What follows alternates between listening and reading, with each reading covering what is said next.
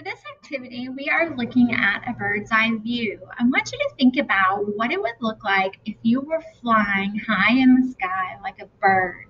If you flew over this playground equipment, what do you think it would look like from up in the sky?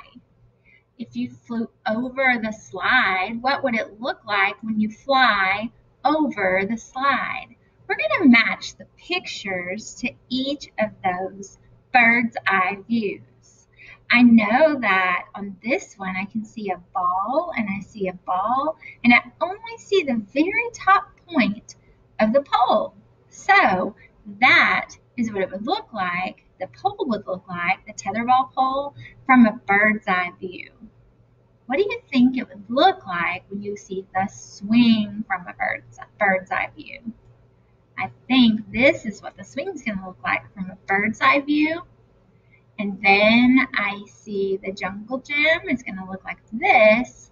And the slide, see the slide part? And then we see the posts here on the side. We can just see the very top of those. That is what it's going to look like if you were flying over the top and you got a bird's eye view.